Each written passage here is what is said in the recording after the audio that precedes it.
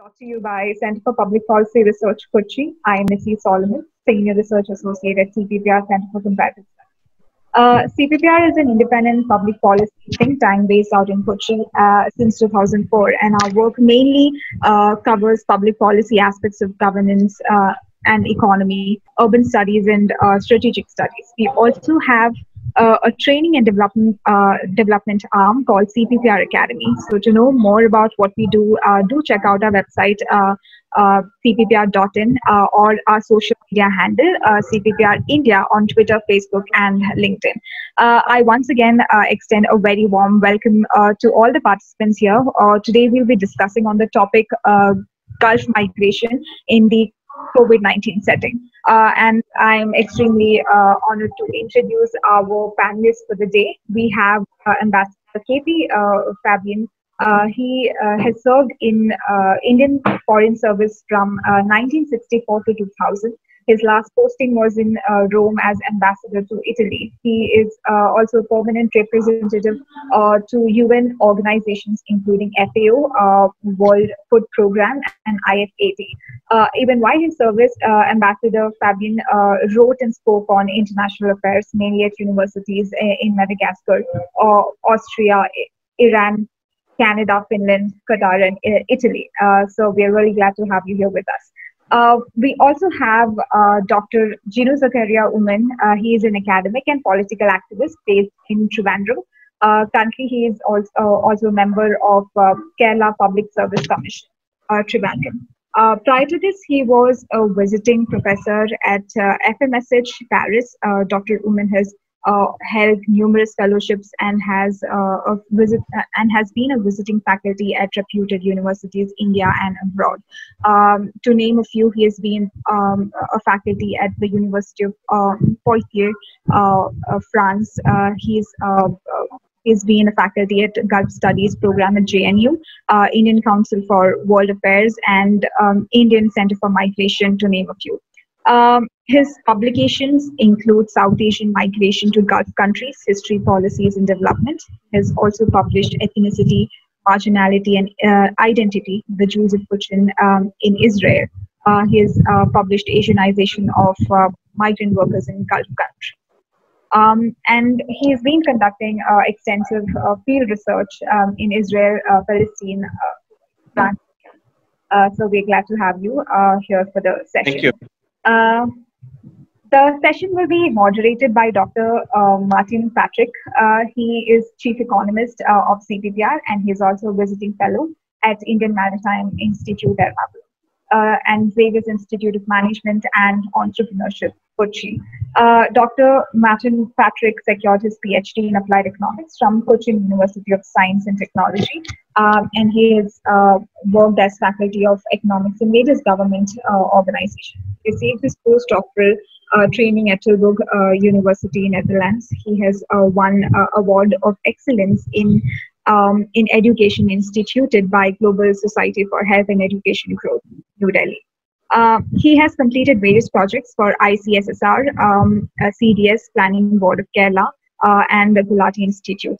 He has served as member of Graduate and Postgraduate Board of Studies of Calicut University, Quizat, Kalidi University, and Kerala University. So before we start the session, I would like to state some ground rules. The discussion will be for about 35 to 40 minutes, post which the virtual floor will be open to discussion. You may type in your questions in the chat box here and in the Zoom, and we'll address the questions to the speakers during the Q&A. If you are coming through Facebook Live, you may put your questions on the comment box, and our team will coordinate with it accordingly. Requesting all the participants except the speakers and moderators to keep their audios muted. And you can follow our live tweets and share your thoughts using the hashtag CPPR live webinars. In case any of your friends could not join, do let them know that this session is being live streamed on CPPR's Facebook. Thank you, and I now hand it over to Dr. Martins.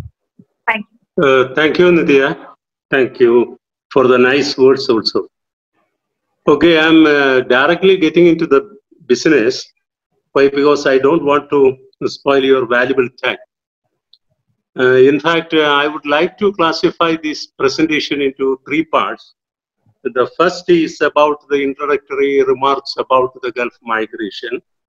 The second is relating to the issues of returnees from Gulf countries. Then the third is something related to the policy aspects. So I'll be asking one question each to the speakers, the great speakers, and straight away I am asking the question because we want to listen you, the participants, and we have to take up maximum number of questions from you. So the first question goes to our ambassador and Professor KP Fabian. Sir, my question is, you know that we all know that the top destination of Kerala is really Gulf countries. There is a big problem. Always there is a lack of data relating to the exact magnitude of the workers or migrants working in the countries or other parts of the world. But we have some statistics. One prestigious work is done by Center for Development Studies under the label Kerala Migration Survey. And we have some data from the UN Migration Report 2019. As per the UN Migration Report 2019, the data is applicable to 2018. The total number of migrants in GCC, Gulf countries, is 10.41 million. That is something related to the magnitude of the immigrants in GCC. So, however, I don't want to get into the magnitude of the migrant laborers in Gulf countries and other parts of the world. So we know that the top destination is Gulf region. So my question is that for the last number of years, there has been a dipping in the growth of the migrants in the Gulf countries, number one. At the same time, we are saying that we are getting good amount of money from these countries also. So I ask you, what is so unique about the Gulf migration? Sir. Thank you, Nissi, for that very cordial introduction, which has mathematically demonstrated that I am the youngest person attending this virtual meeting. Since I started work in 1964. In fact, some of the participants might have been even born after I retired in 2000. That's good. Now, let me say good morning to all of you, including participants from Warwick. Well, let me put it this way, very early good morning. Now, among the institutions, I found LSR Delhi, where I had gone recently, and also, of course, Christ College, Bangalore. But also, among the public, I hope there are some participants from the Gulf. Well, if they are not there this time, let's hope that they will participate next time. And before I answer the question posed to me, I just wanted to thank CPPR for inviting me, especially Shri Dhanuraj. He and I come from the same village, Udayamperu. Now, coming to the question about numbers, you know, we had started asking our community to register themselves with the Indian Embassy way back in early 1990s. I was in Doha. Let me get this thing right, in 92 to 97. We had then started asking our community to do that. Well, some of them complied, others did not. Now, to my mind, this is a problem which can be easily resolved. After all, India is a highly IT advanced country. So all that we have to do is to develop an app which our people who are in the Gulf already and our people who are going there for work, for migration, should activate when they reach there, and that information can be simultaneously given to the embassy concerned and also to MEA, Ministry of External Affairs, and perhaps even the Ministry of Labor. And it can be done, but I don't think it has been thought about and it has not been done. Another thing is that our embassies in the Gulf, well, they are doing a good job, but I feel that they can do a better job, for which they need more resources, they need bigger buildings, they need more officers. Now, somebody will tell us, look, how can we spend more money? Now, the fact of the matter is, our embassies in the Gulf are sending to External Affairs Ministry net remittances. Not only the Indian workers in the Gulf, our embassies also are earning foreign exchange. Because you take our embassy in Saudi Arabia, you see, normally embassies get a monthly remittance from MEA, but the embassies in the Gulf do not need that remittance, and their consular revenue is much in excess of their expenditure. So I don't see why we can't do that, and this should be done.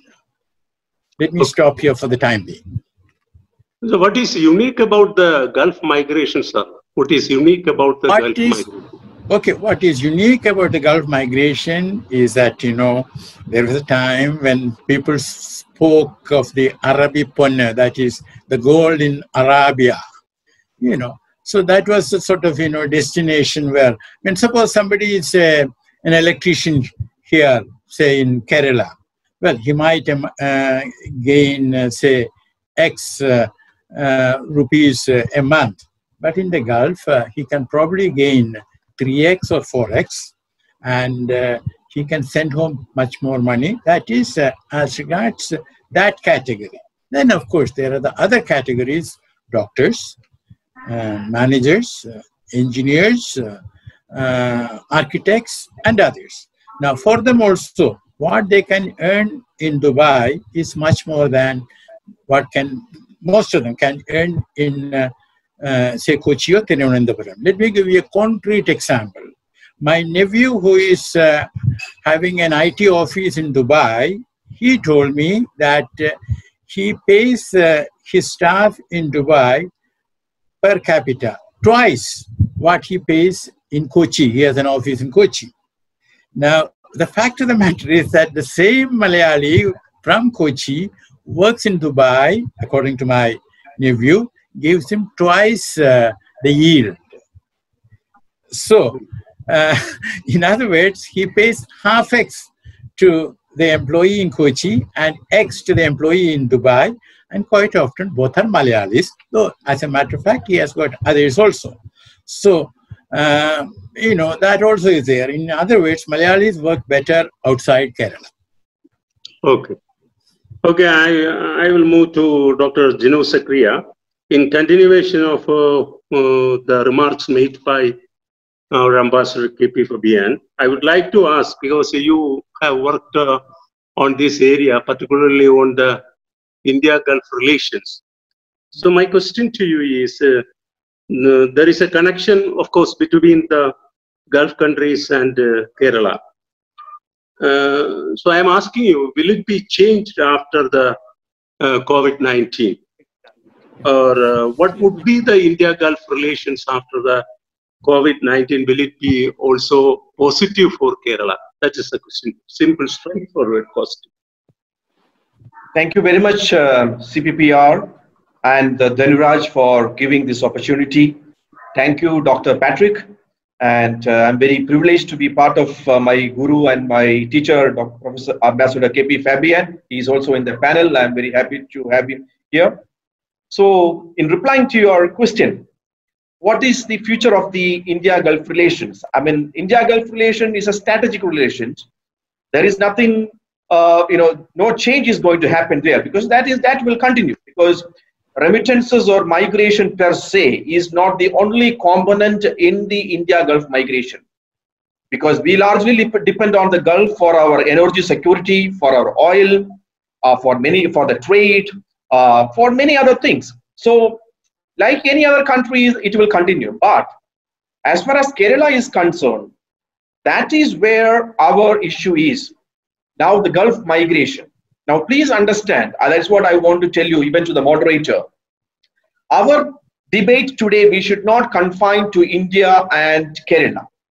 The ambit of our debate in this particular topic has to be, we have to widen it up, because South Asia Gulf migratory corridor is the largest corridor in the world. And around 17 million, that is roughly, that's a rough estimate, 17 million South Asian migrants from these 5-6 countries are working in the Gulf. And Kerala is only a part of it, number one. Number two, that is where I want to assert that this is part of an Asianization of migration in the Gulf. That is my latest work. You know why? Because they are not going to give, Gulf countries are not making us some kind of a mercy or a help. Because this is a choice, this is a migration based on preference and choice. This is a preferred migration for the Gulf. Why? Because the South Asian migrants, particularly the Indian migrants, are neutral. We are not politically aggressive. We are hardworking, submissive. These are some of the stereotypes which they have about the South Asian workforce, particularly about the Kerala and the Indians. They don't want the Gulf countries from the 60s and 70s, they have taken a position. They are not going to invite the migrant workers from the Arab countries. For example, Egypt, Syria, Iraq, Palestine, Lebanon. These countries, because they will come, they will make trade unions, they make associations, they will create a political problems there, number one. Number two, after the Iraqi-Kuwait war, the withdrawal of the Yemenites and the Palestinian from the Gulf, that has given larger space for the South Asians and Southeast Asians, and particularly Keralites. For the post-90s, this is the trend today. So, but there is a change from 2000 onwards. What is that change? There is a vast availability of migrants today in the Gulf. They have options. The COVID-19 has brought a new terminology called disposable migrants. What is disposable migrants? That they can throw migrants anytime, a new set of migrants will come.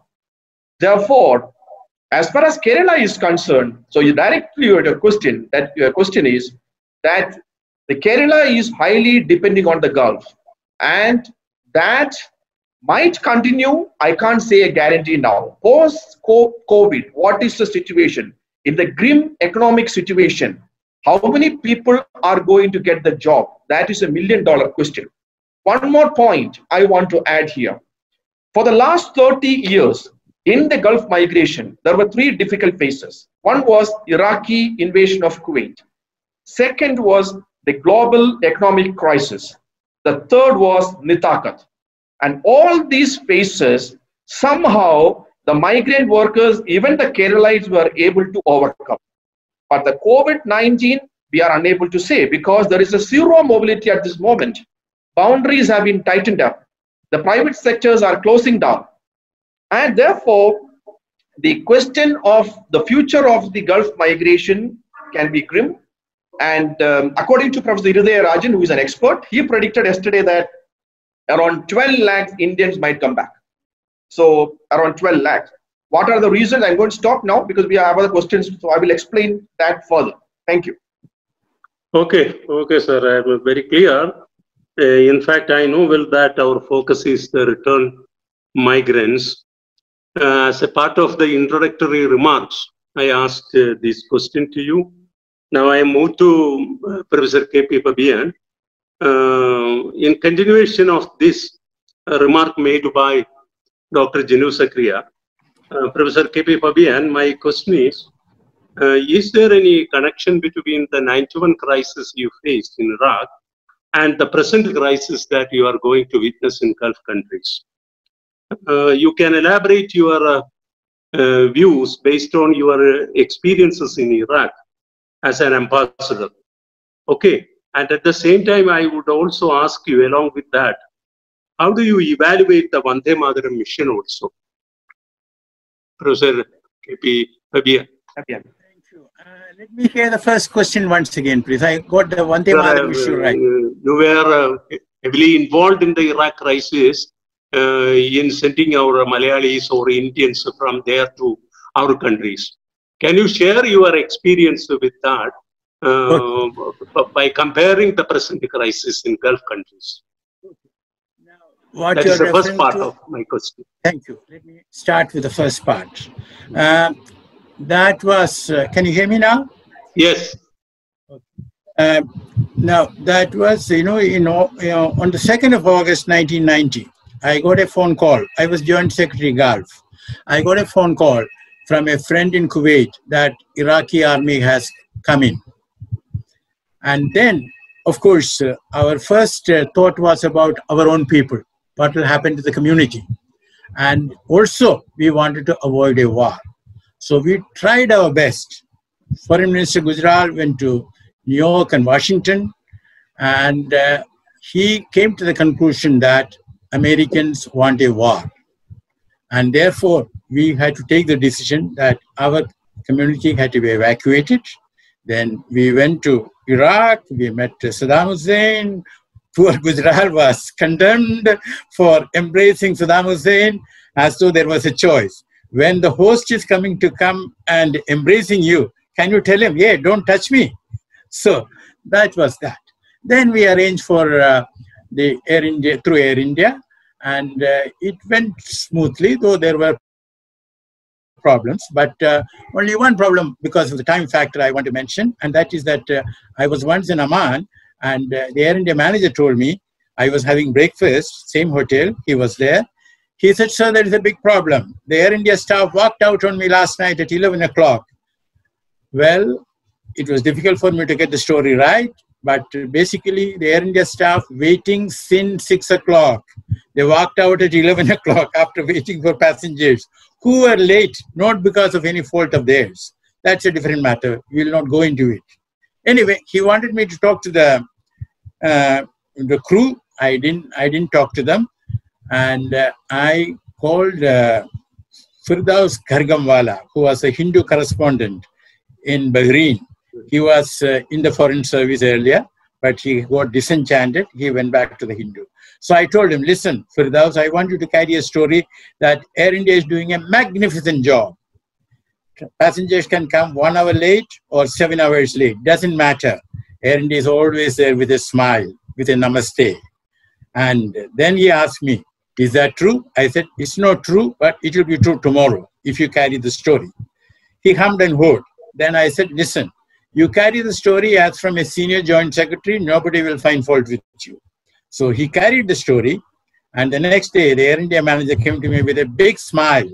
Sir, everything is okay. The crew says there will be never any problem. Why?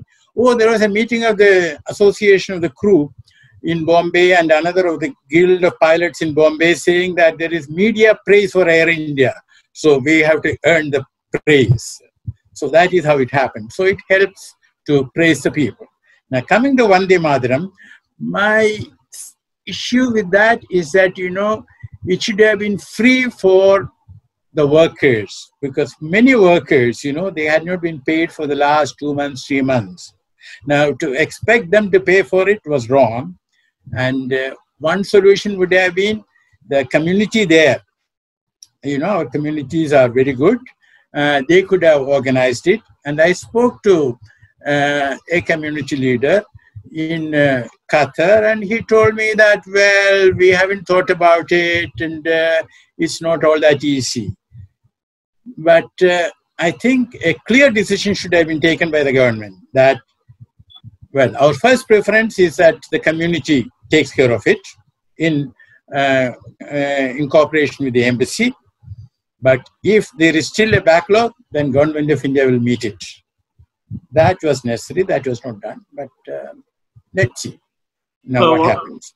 Okay. What about the Vande Mataram mission now going on?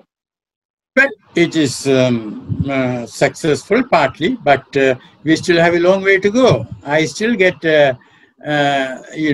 phone calls from people saying that, look, they had asked for a seat and they are not getting it. In fact, there was one case where a young lady, she was pregnant and in an advanced stage, and she was not getting it. Then I spoke to the ambassador and she got it. But let me tell you one thing. When they register, our embassy doesn't give them a number, because if there is a number, then they can phone up and ask. So I think there is need for a little more of transparency. And also, Kuwait and other countries had agreed to fly out our people on their own. So that also we could exploit it. But anyway, what I mean is that, I don't want to speak too much about the past. Okay. Okay, well, Dr. Ginu Zacharia, I think you will be able to compare the Vande Mataram mission with the chartered flights also, or you can take it as a single thing and you can evaluate the Vande Mataram mission and the chartered flights program. Along with that, I am asking you one more question, that what is really the cost of these return migrants? Particularly, you have talked about the social mobility aspect of Kerala after we went to Gulf countries or other parts of the world.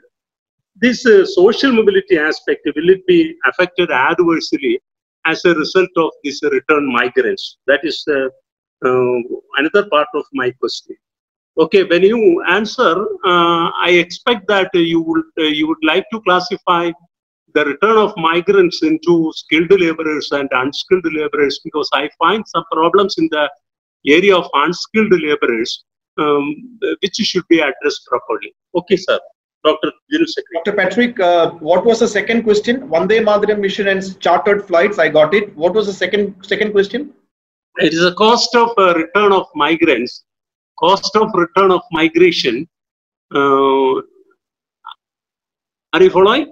Yes. The cost of return of migration and also the social mobility aspect. How would it be impacted? The social mobility aspect would be impacted, because under the cost aspect, you need not stick on with the economic cost alone. The social cost should be taken into account. That while you evaluate the economic cost, definitely try to demarcate the issue of skilled laborers from that of unskilled laborers. Okay, fine. Thank you very much. See, first of all, Vande Mataram mission and chartered flights. What we are getting, Ambassador Fabian is the best expert on that, because he's a retired IFS officer, very veteran ambassador. So he has already answered. But let me tell you, this is in the 1990s, what Ambassador Fabian and the team, what they did was a repatriation. It was free of cost. And they went, they checked. It was very difficult situation. There was no WhatsApp, no social media, no Facebook. It was the most difficult time the people like Fabian worked. And not only that, I would like to also salute some of the businessmen who helped and who worked tirelessly for the evacuation that time. And there is a movie has been made, it was called Airlift, that clearly shows what was the vigor in which Ambassador Fabian and the other IFS officer did. And now, Vande Mataram mission is a non-scheduled flights where you have to pay. Now, what is the situation? Let me come. Let us get into the bottom of that. Yesterday, in the Kerala High Court, a writ petition was filed by the Lawyers Without Borders, by the young lawyer called Subhash Chandran. What was the plea? The plea was the net result of the COVID-19. What are the impact?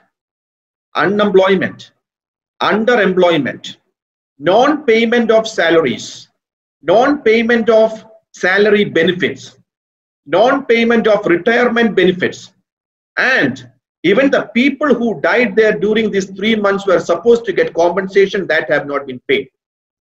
South Asian workforce, which is the backbone of the Gulf economy, the last 3 months we are seeing they are knocking door to door, not for a basic requirement, even for the food. It is basically the Pravasi organizations and the charity organizations are providing them the food. So what really happened, the private employees always taken as a pretext every crisis.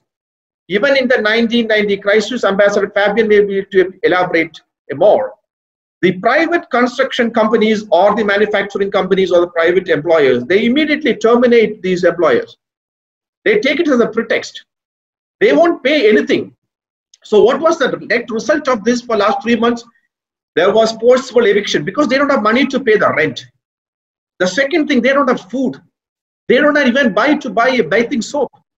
So in this context, how you expect a migrant to pay for this Vande Mataram mission? This is a big question that we are addressing. Even in Kerala, we are giving them kits, food kits. Why? Because there is a lockdown. Migrant workers are unable to do their daily work, so we are providing them. So Vande Mataram mission, in a way, it's a non-scheduled flight. Vulnerable communities have been accommodated there, like pregnant, like elderly and other things. The real migrants are yet to come. There are two reasons for that. That is where the chartered flights are doing a fantastic job. I'm not saying that Vande Mataram mission are not doing, but chartered flights are flying free. They are bringing these migrants free of cost. Please understand, they don't have money to pay. And Bangladesh understood this real situation. And what they are doing, Bangladesh, they are giving the 5,000 taka, that is their currency, on arrival. And they are also giving 3 to 5 lakh rupees as a loan for doing any kind of an employment or business. And also, the people who died there, they're giving another 3 lakhs. So therefore, what is the situation now is they are stranded. They are a distressed migration. They don't have money. And that the government should take care. That Ambassador Fabian has said, they're doing a good job. But these certain points where the miseries of the migrants become doubled in the COVID-19. So therefore, that part we have to take care, and how to evacuate them. If Professor Rajan's prediction is correct, there will be another 10 lakhs to come. Whether they have money to come, that's $1 million question. At least Kuwait government has declared amnesty. Through the amnesty, the travel of a migrant back home is free. We are expecting that more countries are going to declare the amnesty. That is the first part of that. The second part of that, the socio-economic mobility in Kerala. See, the socio-economic mobility from 1970s, from the stagnation of Kerala, that got a major boost because of the remittances. 90,000 crores were the remittances that was remitted in Kerala last year. 80 billion was for India. Around 20 billion that the Pakistan remitted. 18 billion Bangladesh. 8.45 billion Nepal. Another 5 billion Sri Lanka. Altogether, South Asian countries remitted 140 billion. According to the World Bank, there is going to be a drop of 20%. Am I right, Professor Fabian? Is it right? Yes. Yes. 20%. Unfortunately, you're right. 20% fall is going to happen in the post-COVID situation. Now, the real question is that Kerala government is facing now is that how to cope up with the situation, because there is going to be a zero mobility. The Gulf countries, their future and also the economic situation is going to be grim. Now, there are two things. Yesterday, I gave in an interview in FM radio in Dubai. So I mentioned only these things.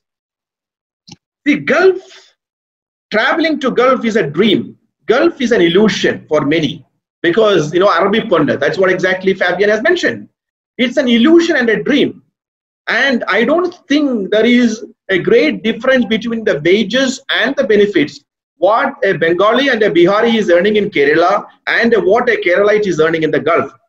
At this present context, there is not a much difference.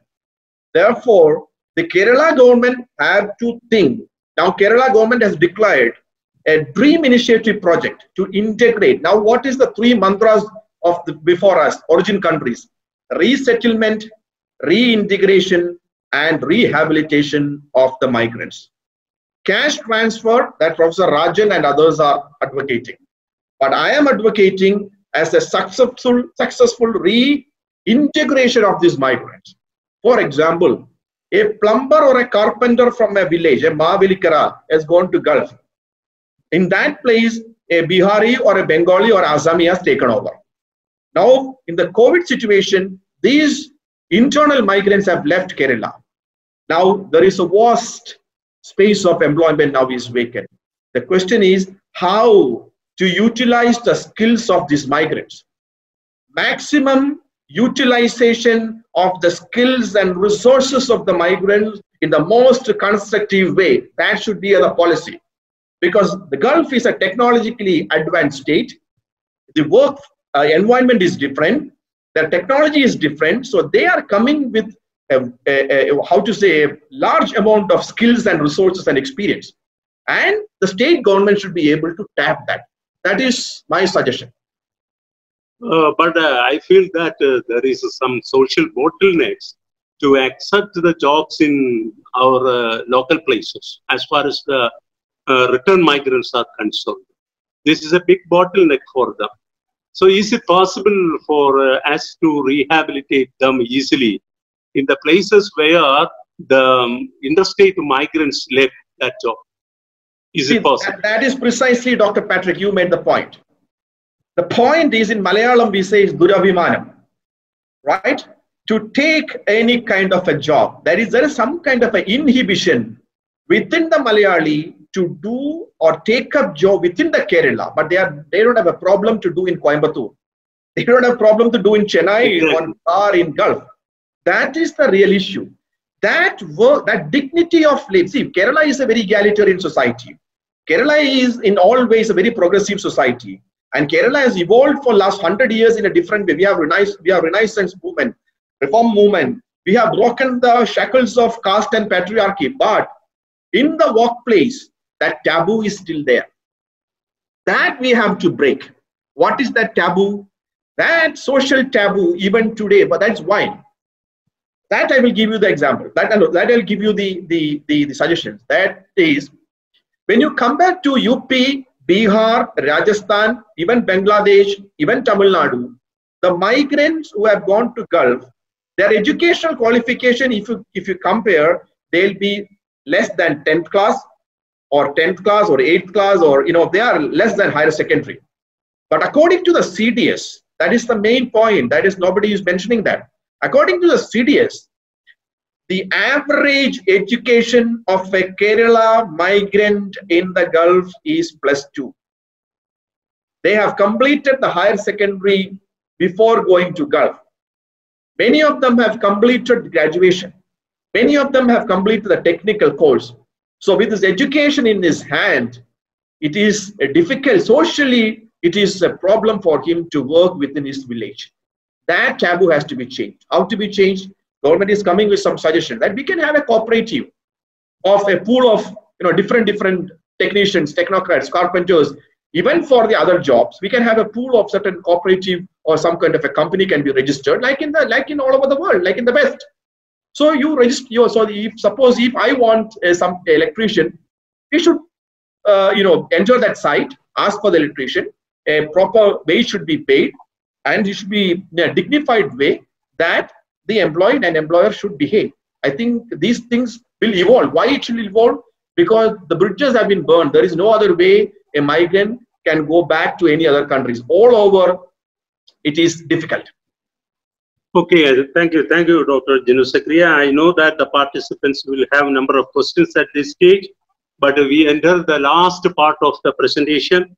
The last part is related to the policy aspect. After that, you can ask questions. So my question goes to our Ambassador and Professor KP Fabian. My question to you, sir, what are the lessons to the national politicians from this return of migration from Gulf countries, and also your experience elsewhere? I also have a question along with this. Already there is a saying that there will be a change in the economic order after the COVID-19. There is a saying that China will be the superpower or something like that. Do you expect that there will be a change in the World Economic Order? If so, what would be its impact on Kerala? Okay, let me start with the second question first. That is Okay. about the World Economic Order. You said after the COVID, we are still in the COVID phase. Let's hope that we will get out of it soon. First thing I want to say is that, political scientists speak of political order, economic order, and all that. But in the real world, there is a lot of disorder. More disorder than order. Now, as far as the COVID situation is concerned, China is comparatively in a better position in the sense that they have gone through it, and well, there has been another sort of set of infections, but hopefully they will, take care of it. So that way, they are better off. But at the same time, China has, by various actions, spoiled its relations with the rest of the world. China has spoiled its good reputation by being difficult with India at the border. China has spoiled its relations by getting tough on Hong Kong. And whatever be China's role or President Trump's role, China-US relations are at a very low ebb. And even the European Union, has become very, what shall I say, circumspect about China, because they are saying that China will buy up companies which are in distress. And the European Union has taken the decision that, look, we have to keep an eye and we cannot permit such purchases of companies just like that. So in other words, while on the one hand, China will be in a better position to resurrect its economy after the COVID, but on the other hand, China's relations with the rest of the world are not in a good shape. So it cuts both ways. So I don't expect China to gain so much, economically. There will be pluses and minuses. Now, coming to the first question, what have our political leaders learned? What are the lessons they should learn? Well, I'm sorry to say, it appears, and I shall be glad to be proved wrong, they haven't learned many lessons. Though I should say that the state of Kerala has handled it much better than other states. What I would suggest is that the government of Kerala should right now set up a team. In the case of COVID, don't forget, the first infection was on the 31st of January, but by the time the Kerala state had already appointed a high-power committee, the state minister of health had taken the initiative. So I would suggest that in this case, a figure of 10 lakhs was mentioned. That may happen, it may not happen, but let us be clear in our mind that there is a huge reverse migration happening. And we have to be prepared for that. And the best thing is for the government of Kerala to have a team of experts from the government and outside the government, especially Center for Development Studies and others, to put together to find out what is happening, in the Gulf. Not only COVID, but because of, the decline in the price of oil and gas, the Gulf economies are not ship-shape. And the COVID has only aggravated the problem. So I think we have to apply our mind and study it and be prepared. And it's not easy. It's not going to be easy. As Professor Ginu mentioned, it's not going to be easy. But, there is nothing which we cannot face and handle if we are go about it in a methodical manner. Sir, will there be any new destination for our Keralites, like Gulf countries or any other new destinations? Well, according to the ILO, the number of people finding employment outside their country, that number is not going up. Yes. That number is going down. So we'll have to wait and see. Nowadays, people say that African countries are viewed as a new destination for people in India. Yeah, what do you think about this? No, we can do that provided our big companies get active there, because some African countries are giving you land, long lease for agriculture, and China has taken over. Yes, yes. I don't know about Indian companies, maybe they have taken over, but we can do that if our big companies get the act together. Don't forget, we have a huge Africa fund. I don't think it is put to the best possible use. So Africa can be a destination, but it will be a different destination. You know what I mean? Okay, I'm moving to Ginu, Zacharia, the last question. After that, participants, please be ready. Dr. Ginu, Zacharia, do you think that there is a need for migration policy or the change in the migration policy in this new context? Okay, number one. Number two is, we have a new project, what is called the rehabilitation for the returnees, under the name Dreams Kerala. How do you evaluate that? Do you think that there should be some change, especially in line with your earlier remarks? You have made some suggestions for rehabilitating the returnees in the local workplace. In this context, let me ask you whether the Dream Kerala is the right project. Do you think that there should be some change in that project? Please answer. Yeah, thank you, sir. See, actually, we don't have a migration policy. And India is the largest migrant-sending country. 17 million migrants are working all over the world. Unfortunately, we have yet to formulate a migration policy so far, number one. Number two, at this moment, the need of the hour is a comprehensive migrant governance management system that not only for India, even for both host and home countries have to come together, sit together, and to create a comprehensive migrant strategy package. We have to think about it. Unfortunately, there is an ILO convention. There are a number of ILO conventions, UN conventions regarding to the migrants. ILO convention on the protection of the migrant and migrant families, which came to effect in 2003.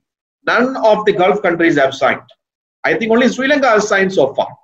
There is a global compact for safe migration. That resolution was passed. As a UN non-binding resolution was passed. Even India is a signatory to it. Nothing has happened. Much more an experienced IFS officer is here, Dr. Fabian. He will be able to tell you. There are a humpty number of multilateral, bilateral agreements in papers.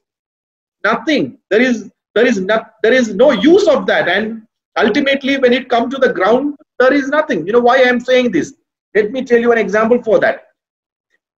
According to the bilateral agreements, that the employer in the Gulf countries have to sign with the employee a full insurance. That is their medical protection. And the COVID-19 has exposed something remarkable. What was that? When there was a complete lockdown, when the flights were stopped flying between the borders, then there was panic.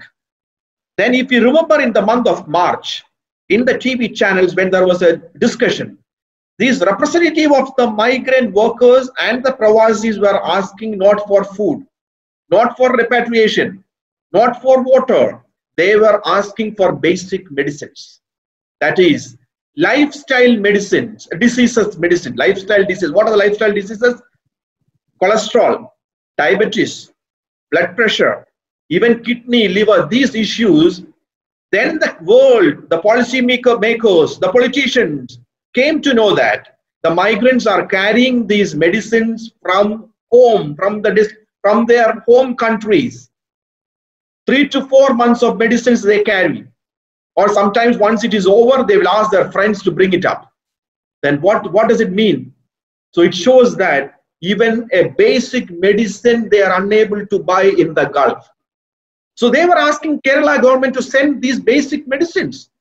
So my fundamental question is, even all these policies And all these bilateral agreements, all these even, all are false. It's a fallacy of the medical protection which has been. So we need to have a proper migration policy, a migrant management system and governance system. That is the need of the hour, number one. Now the Dream Kerala project. Now Ambassador Fabian has narrated it very clearly. What is this is an unprecedented situation, because we never had this kind of a situation before. The Takat, yes, few people were, they had come, we did something, but what is the need of the hour is that policymakers, bureaucrats, even the leaders, they have to sit together. We have to formulate how to rehabilitate them. 1990, our experience. I did my field research in Kuwait. I've interviewed the people who have witnessed the war, who came and then returned back. They told me, like, during the interview, that the nurses, paramedic, technicians, technocrats, all of them they joined small jobs, whatever was available in Kerala. They went to neighboring states and they didn't sit back at home. They didn't wait for the government. At that time, we never had Norca. We never had these government policies. So they went and took up job of their own. Now the situation has changed. Now the government has to think. Now there are three different categories I will categorize these migrants. Number one is unskilled, which I said there should be an app. We should think about it. And also there are professionals who are coming. See, there is salary cuts and retrenchment in the Gulf. It's not only for the semi-skilled, low-skilled migrants. Even for professionals, IT professionals, high-tech professionals, the people who are working in travel agencies, people who are working in the companies. I know many of my friends, they got the notice that their salary will be reduced to 30% from last month. So how you are going to accommodate them? See, it's very difficult. We are talking only about the unskilled, semi-skilled one. Even what about the professional? Maybe some doctors will come. Maybe some IT professionals will come.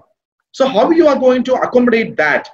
That is a larger question that the government have to sit together. That's what government said, Dream Kerala initiative. When the Chief Minister announced that, he said, we are waiting forward for suggestions from the public. Now the people have to suggest. And the migrants from their experience have to suggest. Policymakers have to suggest. Then a committee will be set up, hopefully soon. And then they have to evaluate, they have to formulate a rehabilitation policy soon. Okay, thank you. Unlike the normal programs, we followed a conversation type of presentation, a question answer session. Now the participants can ask question. Nidya, you have to ask the questions. Yes, sir. We have a couple of questions. This one is Please louder. Yes, we have one question from Siddharth Shanta Srinivas. Although this question is partly answered by Ginu sir, he wants to know and understand the exact breakup of blue-collar and white-collar workers among Malayali migrants in the Middle East. Further to this, he has asked if the state can support the influx of migrants without considerable central aid, especially considering the financial health of the state. The state had additionally introduced some key assistance and programs for MSMEs. So what can additionally be done? Should the state actively encourage and facilitate internal migration for white-collar workers? So I think that Dr. Ginu can answer this question. No, tell me one thing I didn't get. Just tell me very clear. You didn't get. Please repeat the question, Nidya, once again. First one, I got the data of blue collar, white collar job. That I got it. What was the second question? Yeah, the second question is on how the state can support the influx without considering, considerable central aid, especially considering the financial health of the state. I think he means the state. Respective states whether can do. Okay. The financial health. I got it, sir. So it's a blue collar, white collar job. As Ambassador mentioned, let me put it very frankly. We don't have another big data of migrants so far. CDS have, of course, they have a migration survey for last 3 or 7 migration survey they had. And the government of India, MEA, has a separate data. And also the UN or World Bank has some data. But, well, I don't believe in this data, but I can tell you that around 70% to 75% are blue collar. The vast majority of the South Asian workforce, not only Kerala, South Asian workforce are low-skilled, semi-skilled workers, number one. White-collar jobs, it started from 50s. Don't remember that it started from 70s. Even during the British mandate, the Indians were the preferred migrants. So even there were paramedics, even the male nurses who were in the army, they used to go and work in the British hospitals there. The post in the British post office, in all these British offices in Dubai, in Kuwait, particularly Malayalis used to work there. Number one point. Number second, the white collar jobs, basically the medical professionals, paramedic, nurses, doctors, physiotherapists. Of course, this is around 5 to 10% chunk. And the post-19, what we have, the migration of professionals, IT professionals. So therefore, our 20 to 25 to maximum 30 will be this skilled, white collar, all of them put together. But the rest 70% will be definitely is low skilled, semi-skilled workers. I also give an, because in Bangladesh, there are around 10 million, their total migrant strength is 10 million roughly. Out of that, around 4.75 million out of the Gulf, but they are remitting only 18.5 billion as remittances 2019. You know why? Because vast majority of the Bangladeshi migrants are low skilled. They are low skilled. They are semi-skilled. They are just gone there to work because there's a complete unemployment and underdevelopment in that country. So they have gone there. So therefore, the data, what Professor Dr. Fabian said, that we need to evolve certain authentic data as regards Gulf is concerned. And second, state and central aid. See, well, the government has announced some certain amount during the COVID time, but the real issue is no specific package for the migrants have been announced by the central government. There is no specific package. If you look at Sri Lanka, if you look at Pakistan and other 5 countries, only Bangladesh have come out with a package so far. In the South Asian countries, Gulf migrants per se, no countries have announced a package for them so far. Maybe tomorrow or maybe next day there will be an announcement. So far there is nothing. Without a central aid, whether we can rehabilitate these migrants, not possible. It is not possible. You know why I'm making a distinction here? I just quickly make that, I mentioned that. See, these people, the vast amount of migrants went to Gulf because there is unemployment. Because there is no employment opportunities. That was the time when GDP was doing good, pre-COVID time, when in 2000, 2004, 2005, 2006. Now, it's a crisis period. Now the real challenge is, in this crisis, economically grim period, where we are going to give employment for these returning migrants. It's $1 million question. So we really need to think and to formulate, to accommodate, I'm saying not only unskilled or semi-skilled, all categories of migrants. Okay, Nithya, next question, please. Yes, sir. We have a question from Sana.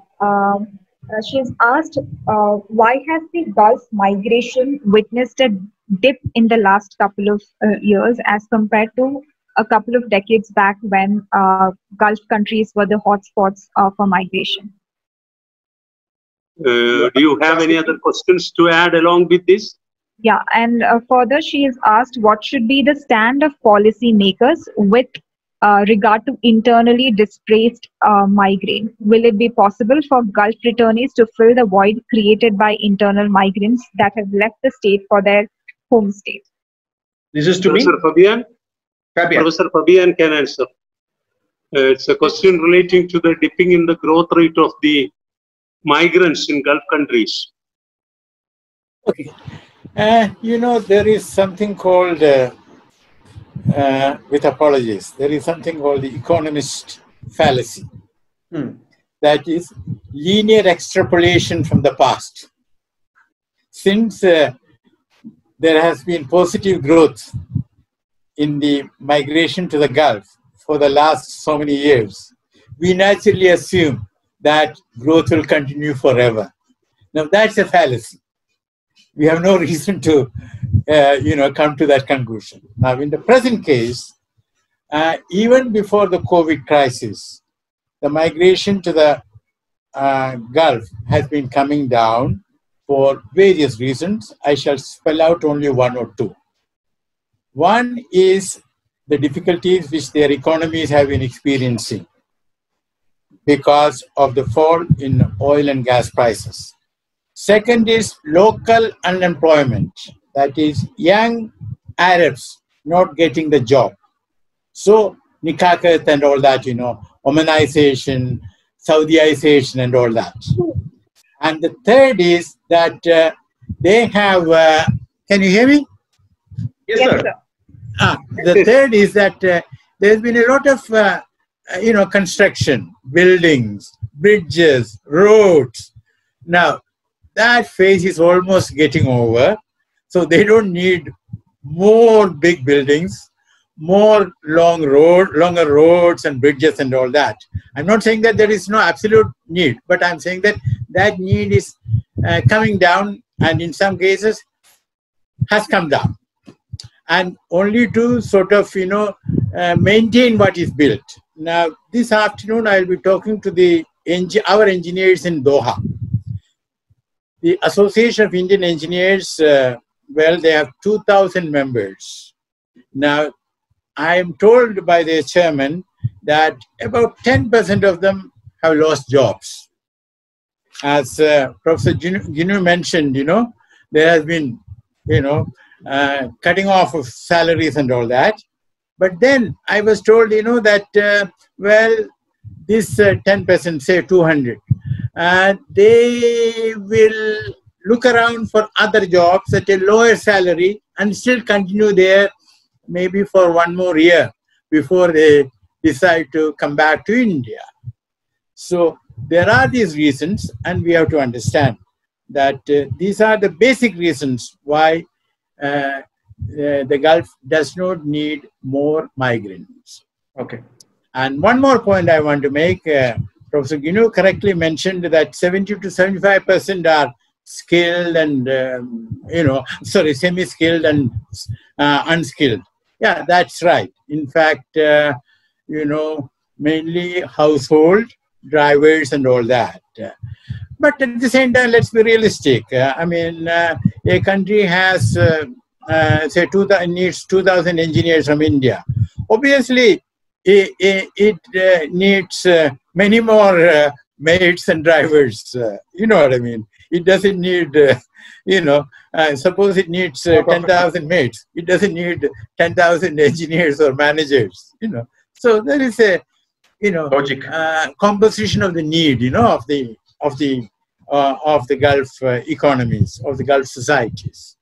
And one more thing, the need for the so-called household, that includes not only baby care, cooking, but also nursing, because there is a growing number of people who are getting old, and also now Gulf women are taking up jobs, so they need people for childcare. So what I would call skilled home care.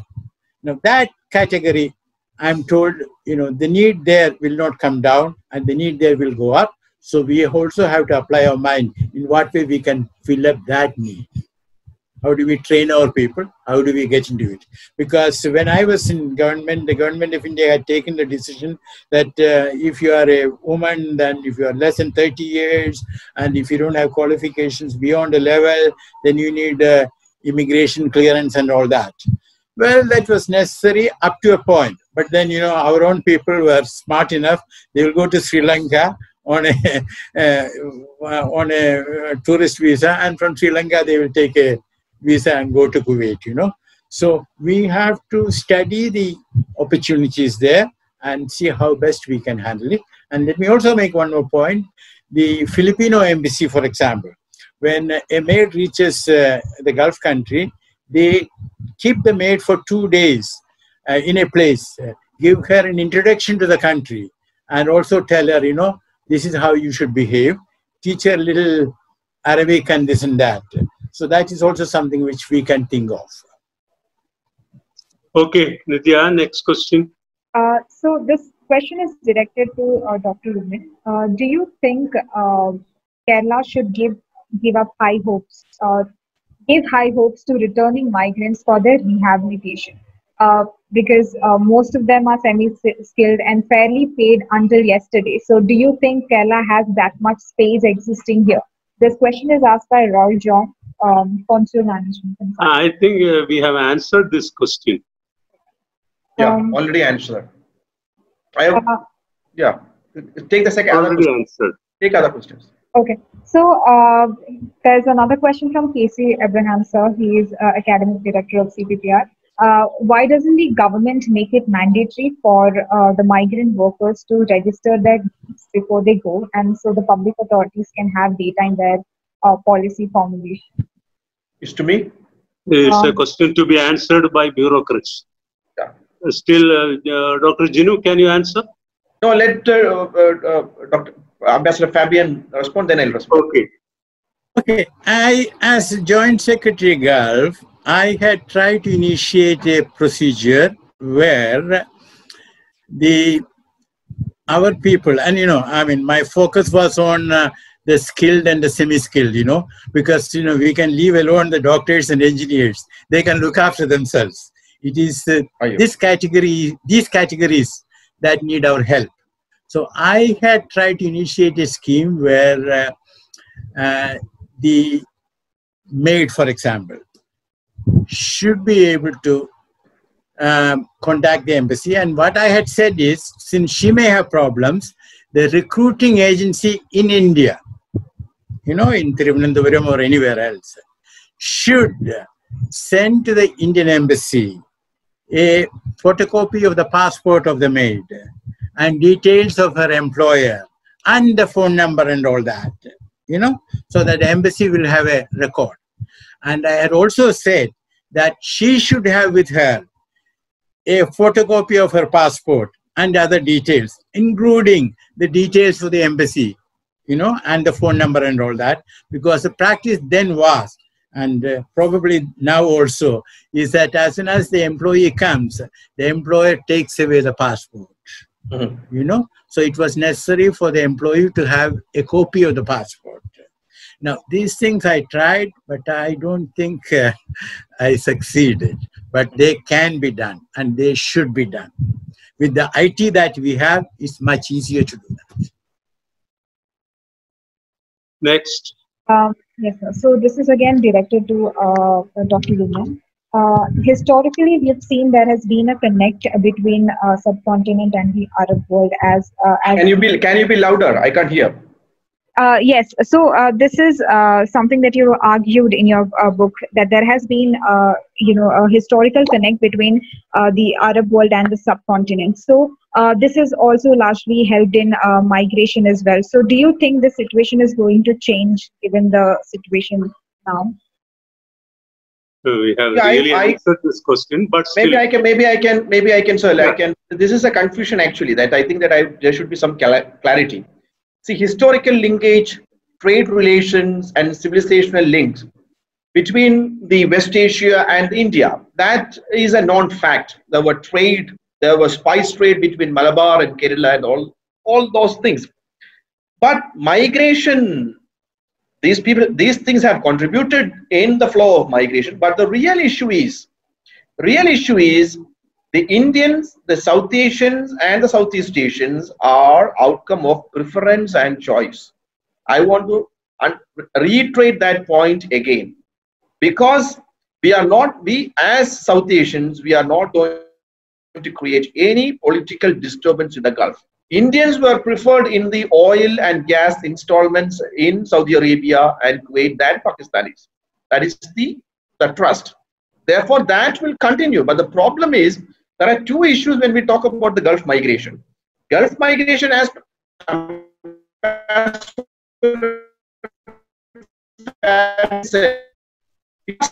a migrant, now we talk about remittances, we talk about migration. The Gulf migrant, the migrants per se don't have any basic rights. Labor rights not. There is no kind of redressal, grievance redressal system. It is an exploitative kafala controlled system. And during the COVID-19, the miseries of the migrants become more because of this kafala. So therefore, the relationship between Kerala, historical links, all fine. But as far as the migration, labor rights, as far as the migrants' life is concerned, this system, there should be modification and there should be a larger thinking about this exploitative nature of the Gulf migrants. So most questions have been answered in the talk given. If there is anything other than what was mentioned already in the talk, you can shoot the question. We can take few more. Yeah, if there is anything new. Yes. Not clear. So there is one question which is asked by Stephen TJ. Will the return of migrants have any possibility of empowerment of agricultural startups in Kerala? Okay, again, Dr. Ginu, you can answer that whether the return of migrants will help to boost the development of agriculture sector. See, there is, Kerala as such, we are depending highly on Tamil Nadu for our vegetable supply. That is a non-fact. Now, in the COVID, once the COVID issue erupted, we have started what is called self-sustained agricultural system that is called Subiksha Kerala and many other projects where now we can see hundreds of people are getting into cultivation, into agriculture, productions, all these things are happening. Well, definitely there is a scope. What is I think the Agriculture Ministry's main hope is when there was a lockdown, when the borders were closed between Tamil Nadu and Kerala and with the Karnataka borders closed, we had real shortage. Now to overcome that, whether the people can be encouraged to get into the agriculture, which was the backbone of us 20 to 30 years before. Even my own household, even in Kerala, I born in a place called Chenganu. I mean, going to market was once in 2 weeks because everything was available at home. There is no need to go and buy these things. But now the situation has changed. We are getting back to that culture, and definitely, and these migrants can be a part of it. But again, as Ambassador Fabian said, about these rehabilitation policies, category-wise, there need a larger discussion. There should be a brainstorming session. Then the government have to come out. The government just started it. So I myself not in a position to answer all these things. There are certain suggestions, that I'm making now. Yes. So this is from Abraham, sir. Don't you think it's high time that the country make economic policy that generates job for its people than forcing them out of jobs? It's to me or Fabian. Job generation. I think Professor Fabian can answer this. Well, the question is well taken. We should certainly make sure that our people can find job within India itself.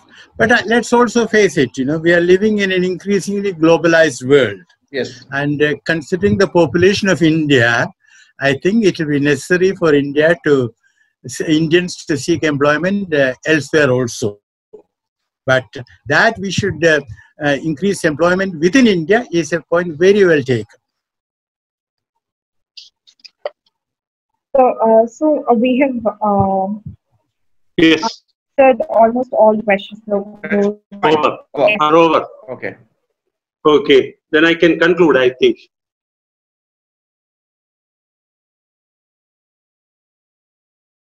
Yes. No, I have a question to both of them regarding these Islamic forces in Gulf region, and I think Dr. Ginu in his book referred to some of these developments in the region.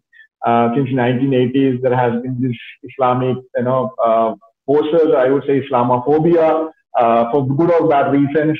We also know that we have some 23 ICs recruitees from Kerala.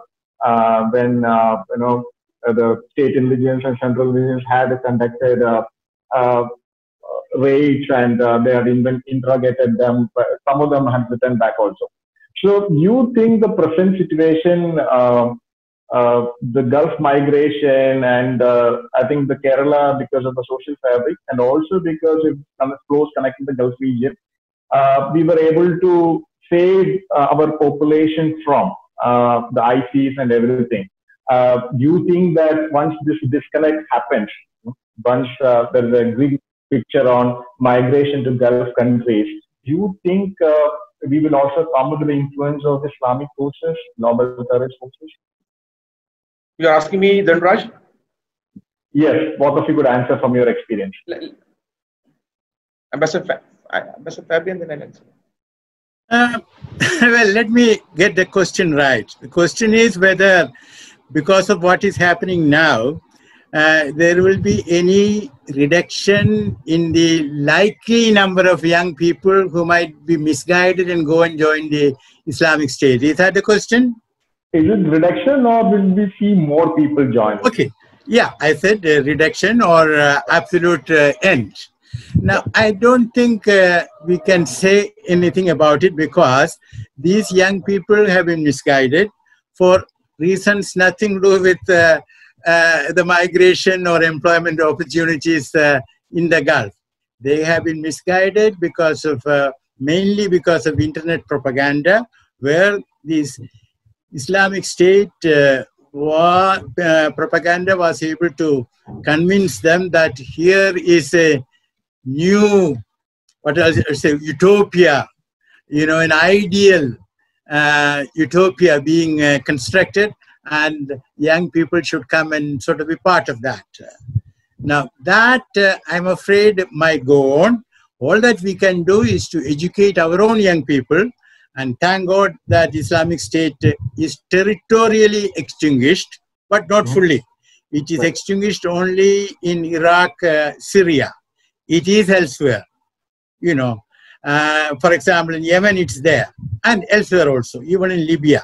So, but even more than territorially, the Islamic State is there in the virtual world. And that, I think, education of the youngsters, that has to continue. And when I say education, it also means change in policies. Because if any government does anything which gives the impression, meant or not meant, that there is Islamophobia with that government's policy, then that will be indirectly benefiting the Islamic State. So we need strong secular policies so that people who want to mislead our youngsters do not get a chance to do that. Okay. Dr. Ginu, can I change that? Can I modify the question a little bit? Yes. What I learned from some scholars is because of this huge population there, our people were not wrapped into the Islamophobia. So my question was, when we start coming back, there is a number, the reduction number of migrants staying back there. So will it lead to more, we will be forced to, or they will be enticed by this philosophy there? That was my question. Where say the last part again. No, will they be enticed by this philosophy? Because more and more people are coming back, so only few are going to stay back there. So do you see a challenge there in terms of saving them from getting into that trap? See, there is we should look this aspect into a larger level. That is we talk about remittances, but there is another terminology or a concept that was developed by American sociologists called social remittances.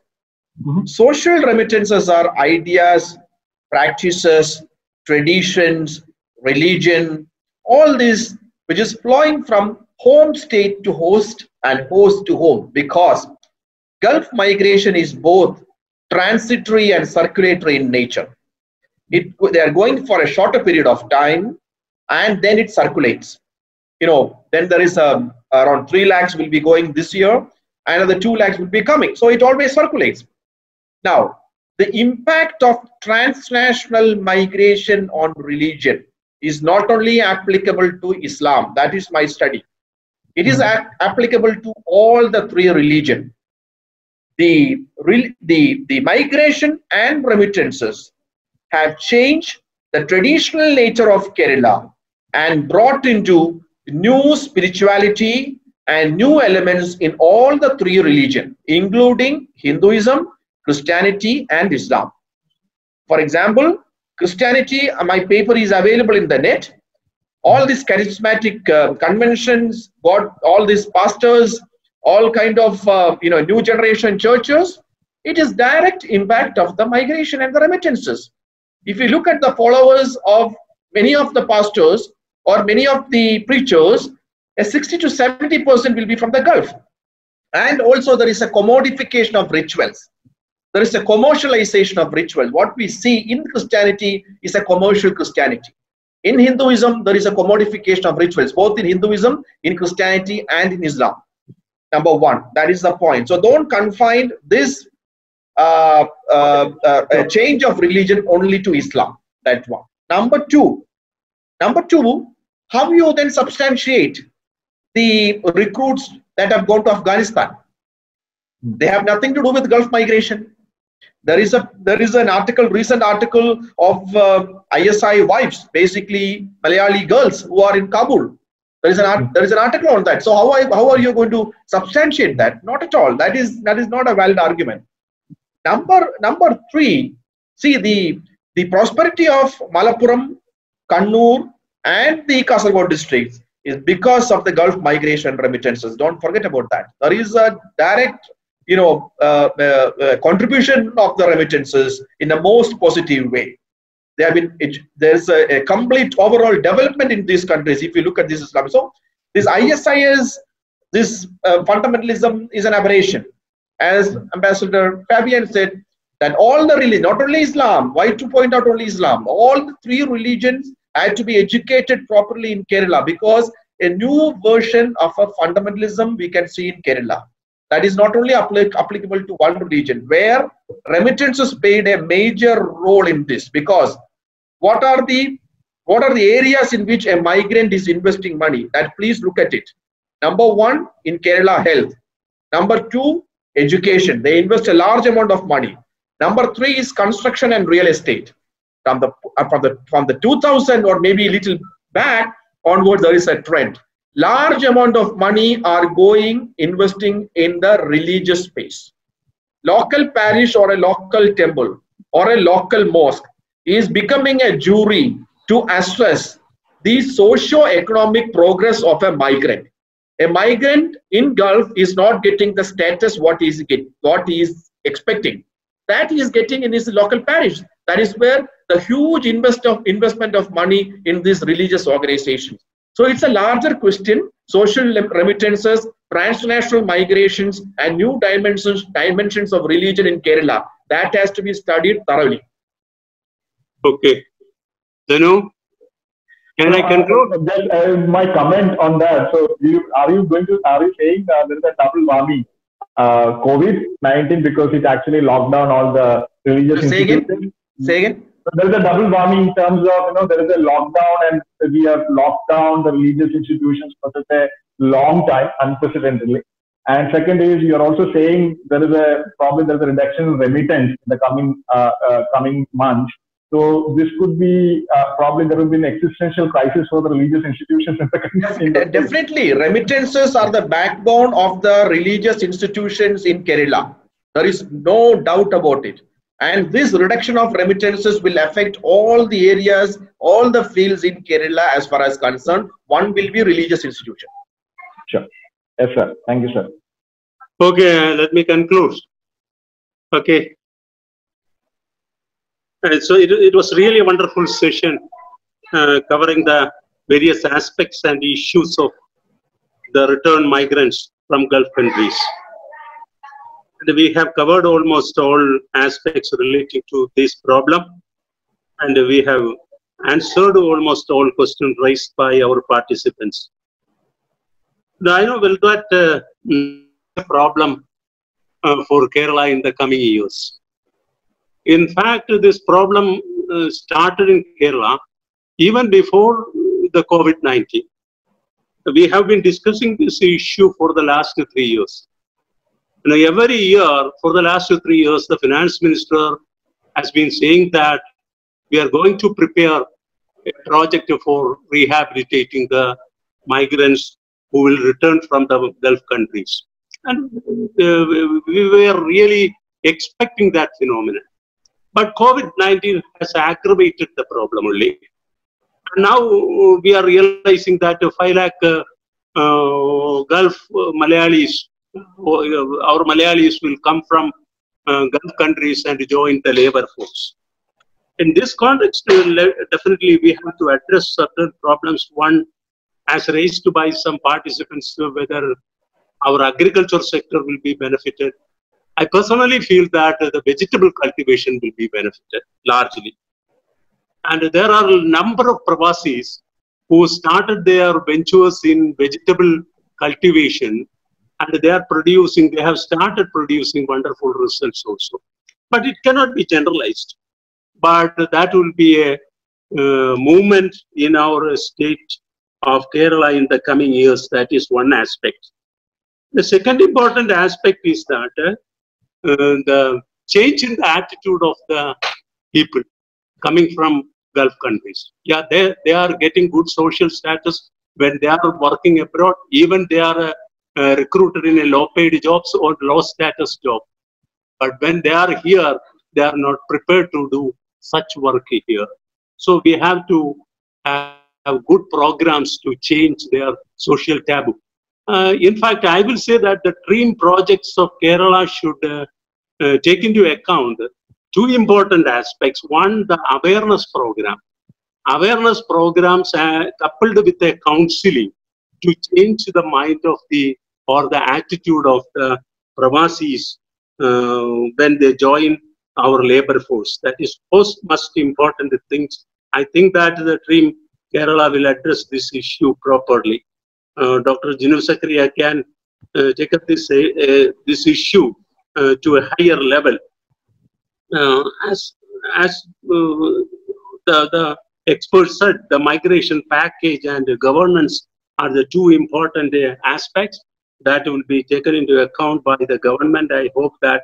But in respect of one major question, the job creation, I have genuine doubts about the job creation, especially in the productive sectors. Productive sectors, except the agriculture sector. If you are able to develop the agriculture sector, definitely you can provide employment to large number of people. But look at the elasticity of employment at all India level, very poor. If it was 0.6 at one stage, it is now reduced to 0.2 only, less than that, sometimes less than that. So at all India level, you are not able to create a job, even in the midst of the so-called liberalization and other things. So I don't think that even if you have large number of mega projects, job can be created at all India level. What you are now talking about is not a growth, jobless growth, but a growth with no job. That is a problem we are now facing at all India level, I don't think. But Kerala level, state level, if you are able to develop our agriculture sector, particularly vegetable cultivation, small enterprises sector, we may be able to provide employment at all India level also. This is one important area the government has to consider, the small enterprises development. You are talking about MSME, you are trying to change the definition, but I don't think that real trust is to be done by the government. So in this context, we are going to face a lot of problems in the coming years as far as the return of migrants is concerned. Unless they find out suitable destinations elsewhere, this will be a problem for us. With this pessimistic note, I conclude the section. I thank everyone. I invite Nidya to express word of thanks. Okay, Martin, sir. That was a very insightful section. Thank you, Ambassador Fabian, and thank you, Ginu sir. With that, we would conclude today's webinar. You can share your thoughts and continue the discussion on Twitter using the hashtag CPPR Live Webinars. And thank you all once again for joining us today, and we will see you next.